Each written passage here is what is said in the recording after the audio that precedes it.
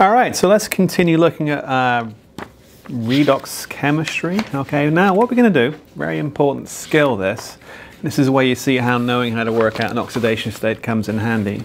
Okay, we're going to balance a redox equation or balance a redox process. Okay, so here's the classic. Okay, MnO4 minus plus, this is oxalate ion, turns into Mn2 plus carbon dioxide. Okay, now question, and we've balanced equations before many times. Okay, why can't we just balance this normally? Oh, make sure the number of Mn's is the same and C's is the same and O's is the same. Well, that works most of the time because most reactions are not redox. Okay, but hey, we can't balance this just normally because remember what we said earlier, you got to keep track of those electrons. We need number of electrons transferred, because redox is an electron transfer process, must be consistent. I.e. what's lost in the oxidation step must be gained in the reduction step. Okay, we have to transfer a consistent number of electrons. So just like with that sodium chloride example, nice and easy, one was lost, one was gained, and we saw that through adding the two half equations. Okay, we're going to do the same kind of thing, but with this kind of more complex situation. Okay, so there's a process, right? So there's a process. First thing we're going to do, we have to kind of see which species was oxidized, which one was reduced, and then write our two half equations. Okay, so this is where writing those oxidation states comes in handy. Now if we look, in each of these situations, oxygen is bound to something where it wins. So the oxygen oxidation state will always be -2. Okay, we're only looking for change. All right, so we're going to work out the oxidation state of atoms other than oxygen, and then we'll look at changes left to right and see, hey, who went up, who went down, where oxidation and reduction occurred. So carbon and CO2, nice and easy, hopefully. 2 times 2 is 4, so that's a +4, right? So +4. You can do the little kind of math, little table thing if you wish. Atomic ion, +2. These two you probably want to do it kind of on the side. If you did that, you'd find that was a +3, and this was a +7, a bit like chromate we saw before. Okay, so it's a tie for the highest number. All right, now, oxidation and reduction. Okay, oxidation and reduction. Now think about this. Oxidation is loss, right, of electrons. If I lose electrons, I become more positive, okay, more positive. All right, so oxidation, I become more positive. So if I look here, manganese went from a +7 to a +2, actually became less positive, right? So if you think about it, hey, a +3 to a +4, I've lost electrons, okay? So this guy here is the oxidation step. Okay, now why is it called oxidation? Because back in the day, adding oxygen was the thing. Okay, so oftentimes we see more oxygens in the products. Not quite the same here. It's kind of actually, if you kind of average it out, it's the same number, but the -2 charge is kind of helping there. Okay, but if we look at reduction, must be the other one.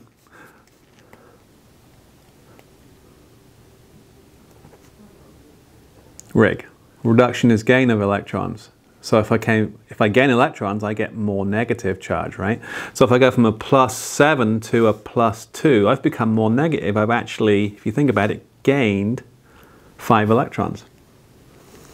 All right, or 5 negative charges. So that's reduction. Okay, reduction is like I'm reducing the amount of oxygen. Okay, so back in the day, oxidation, you'd see more oxygen in the products. Reduction, you'd see less oxygen in the products, and that's definitely what we see here. Okay, so what we're going to do, step 1, having identified where oxidation and reduction occur, manganese was reduced, carbon was oxidized. Okay, what we're going to do is split this thing into 2 half equations. So the manganese reduction half equation and the carbon oxidation half equation. Okay, so split the overall equation into a pair of half equations and balance everything other than hydrogen and oxygen. So in other words, where the action happens. So we're just going to make sure we've got the right number of manganese and the right number of carbon. We're going to add, and this is done under what we call acidic conditions, so we'll add H in the form of H plus later, and we'll add oxygen in the form of water. Okay, so there's my MnO4. Okay, there's my Mn. I'm only worried about the manganese, just the thing that goes up or down. Okay, so I've got one manganese, fair enough, right? I'm just making sure I've got the one atom both sides of manganese. I'm just balancing the thing that goes up or down. Here, I've got to be careful, right? Because if I have one oxalate, one molecule contains two carbons, I need two carbon dioxides because there's one carbon per molecule, not two. All right, so first step, this, if you wish, is our very basic half equation setup. We have the reduction half equation, manganese and carbon. Make sure we've got the right number of oxidized and reduced species of manganese and carbon. All right, now, first step, obviously there's oxygen in there. We've got to balance up that oxygen by adding water. This happens always in aqueous solution. So I'm going to split it up. Now, my advice is if you want to do this all at once, a nice thing to do is actually kind of spread them out, okay? And then you can just keep adding stuff to just one equation. I'm going to do it kind of in multiple steps, but you're welcome to do it in one step with multiple parts, right? So MnO4 minus aqueous, and leave a big old gap, right, if you're doing this all at once. There we go. That's the first one. That's our reduction step, right? And then C2O4 2 minus turns into 2. Remember we said we have to get 2 CO2. All right. Now, step 2 then, having got our very basic half equation, step 1, we're going to add oxygen in the form of water, okay? So I've got to make sure I've got 4 oxygens both sides, like balancing an equation. Hey, 4 oxygens, and I'm bringing it in the form of water, H2O, I need 4 H2O. Fantastic. Here, 4 oxygens, 4 oxygens, I'm actually good to go. So sometimes that happens, yeah? Sometimes it self-balances. 2 2s are 4 and 4. Okay. All right. Flip over, step 3, okay? So, you know, you can add to the equation you've got, and I'll just repeat it, right? So we had MnO4 minus aqueous turning into Mn2 plus aqueous plus 4 H2O, we said.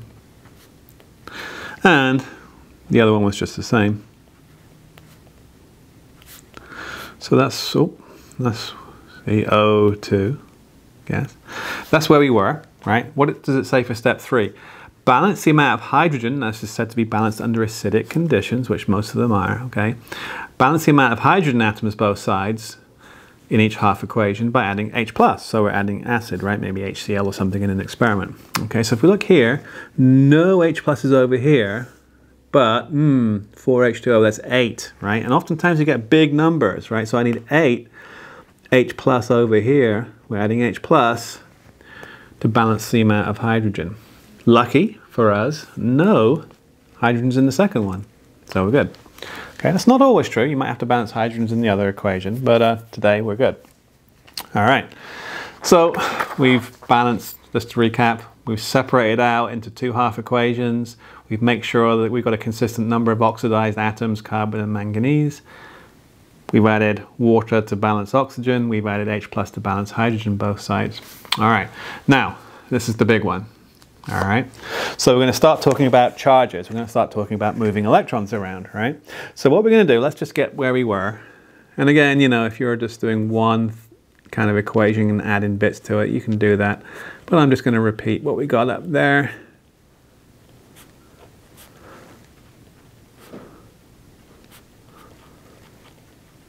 That one.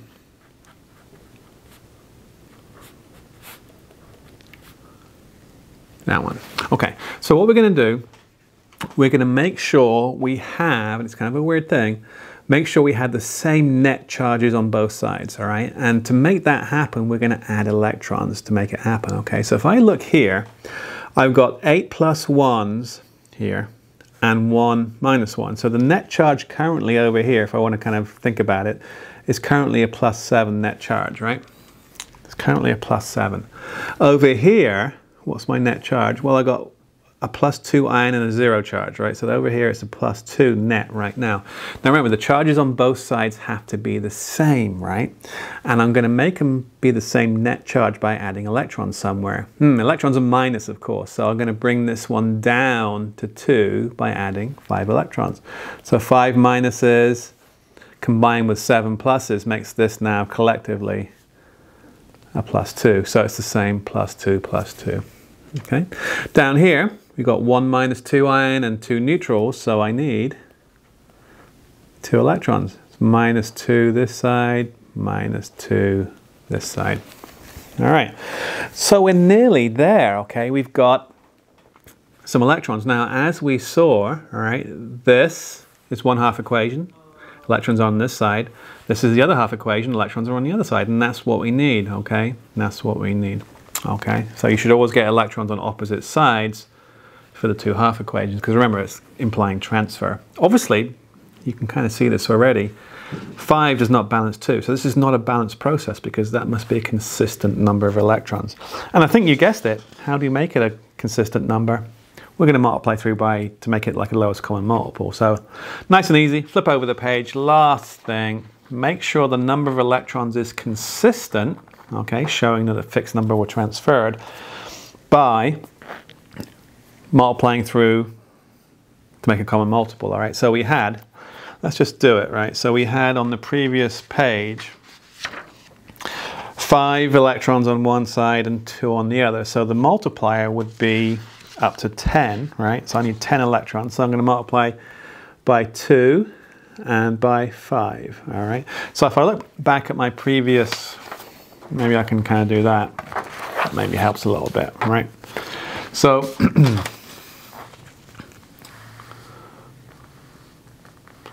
can I bring it down? There it is, right?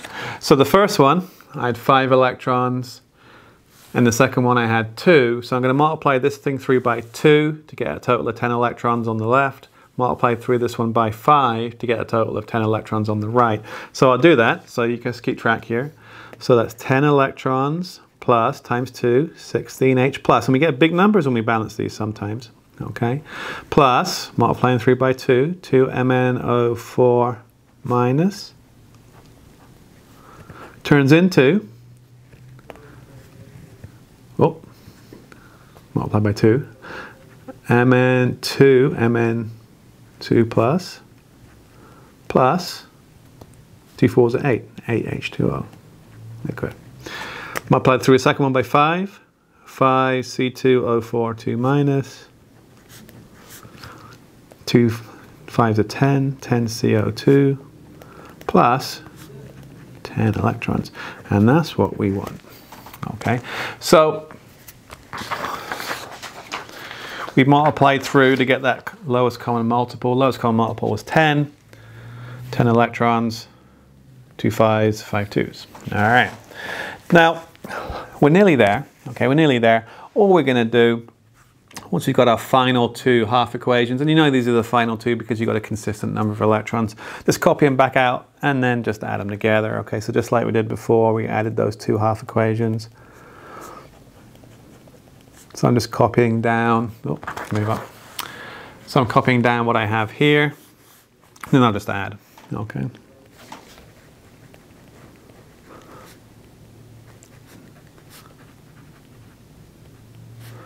My oxidation half equation, sorry, reduction half equation.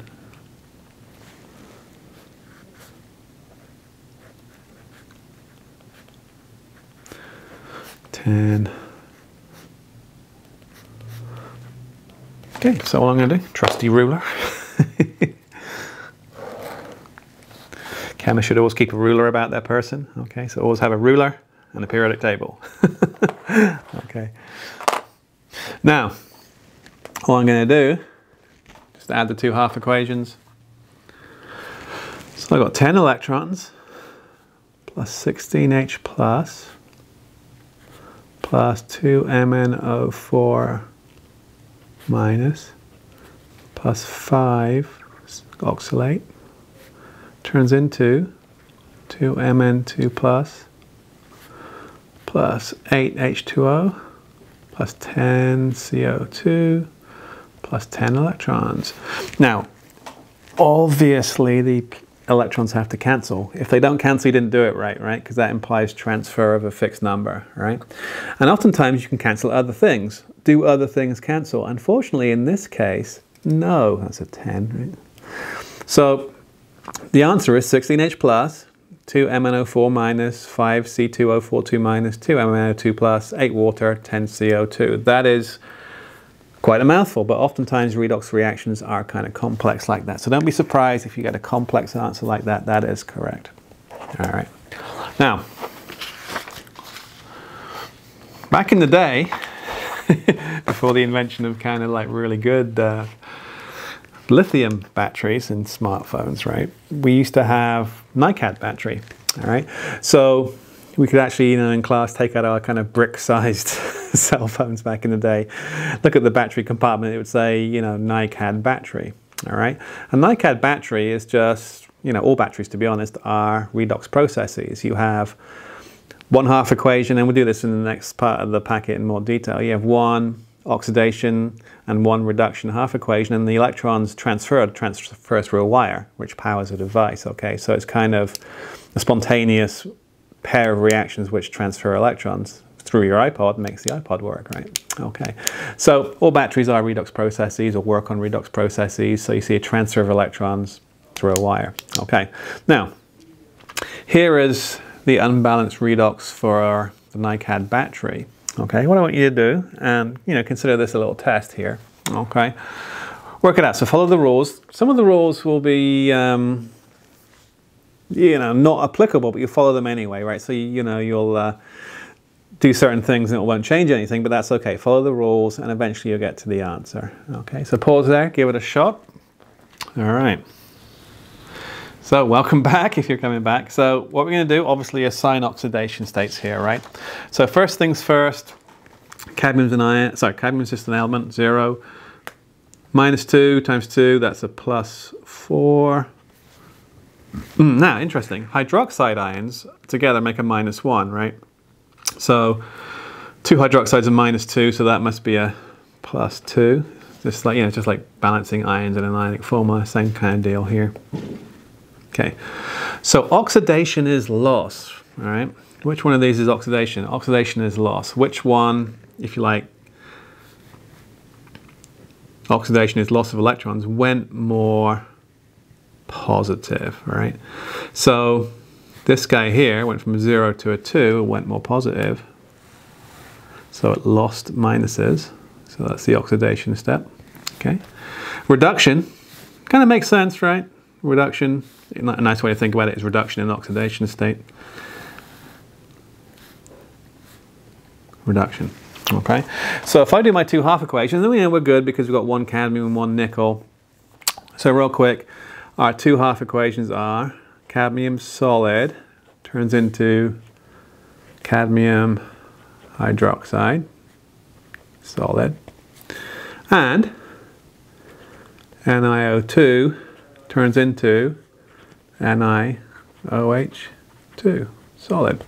Okay, so that's our oxidation half equation. We can write it there if you want, and that's our reduction half equation. Fair enough. Now we're going to go through the steps, yeah? We've already done the first step. We've already identified the two half equations and got the right number of oxidized and reduced atoms. So the action happens with cadmium and nickel. Okay, so if you remember rule number one was balance oxygen out, right? By adding water. So here I've got 2 oxygens, so I need 2 H2O. And you can see what I mean by, you know, if you write down the half equations one time, you don't have to keep repeating it. Yeah, you can kind of just fill in stuff as you go. All right. So that gets my 2 oxygens here, 2 oxygens, 2 oxygens. So down here we're okay. Down here we're okay. All right. Now, next, balance hydrogen by adding H+, right? So if we look here, 2 H pluses, or just 2 H's, and here 4 H's. So I'm going to have to put plus 2H plus here. Fair enough. Here, no H pluses, well, rephrase that, 2 H's here, so I need 2H pluses over here. This is looking promising for some cancelling later because we're getting some consistent numbers, right? Okay. So now we've added our O in the form of water. We've added our H in the form of H plus. We're balancing under acidic conditions, we call it. Okay. Now it's that net charge thing. What's the net charge? Well, the net charge, neutral plus 1, 2 of them. So that's a +2 net charge here, and it's a 0 over here, both neutral. So electrons, remember, are the only things we can add. I'm going to add them here, 2 electrons. So that's now 0. Okay, I can only add electrons and it can only go down, right? So I can reduce pluses to kind of more negative. Here, this side is also a +2. That side is a 0. Same kind of deal, right? 2 electrons. Makes nice. 2 on the opposite sides there. All right, so that's now 0. And that's, you know, it's a simpler version, okay? Do we have a consistent number of electrons? We did that, you know, lowest multiple thing earlier to get this to be a consistent number. We multiplied by 2 and 5 respectively to get multiple of 10. Here it's 2 and 2, so we're actually good. We don't have to do that last step. We can just jump straight in and add them. Okay, jump straight in and add them.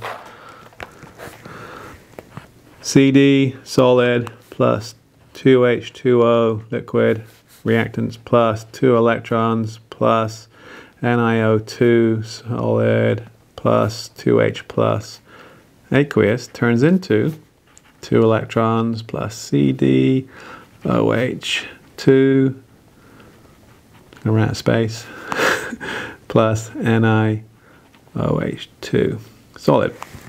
All right, now, obviously electrons have to cancel, that's a given. Does anything else cancel? What have we got? I've got 2H plus, so that's handy, okay. And there we go. So actually the answer is pretty neat. It's quite neat and compact for a redox. Just add a little bit of water.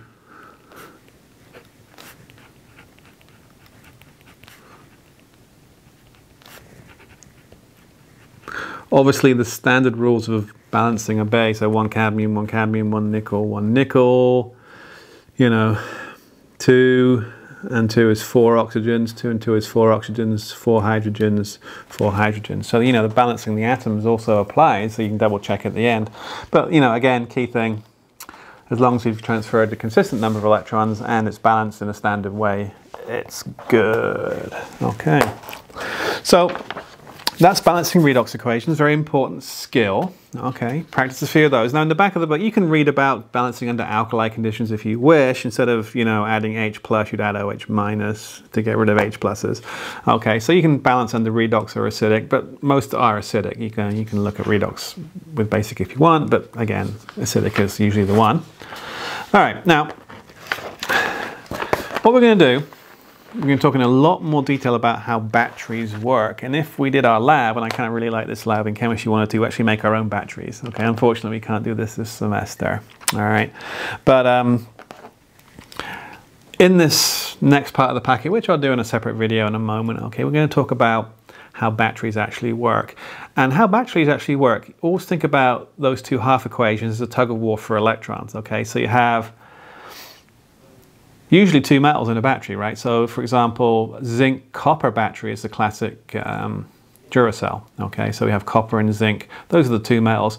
Now one of those metals is more reactive and it's actually going to be zinc, right? So this is called the reactivity series, and copper is lower down. So metals that are more reactive actually turn into ions. So the more reactive metal will lose electrons, the less reactive will gain, and we see a transfer of electrons. And that's what happens in a wire when you plug in a battery, okay? So we'll talk about that in more detail in the next packet. But very simply, batteries work on a difference in oxidizing power, reducing power for the pairs of metals involved. Okay, stop there, talk about that when we get back.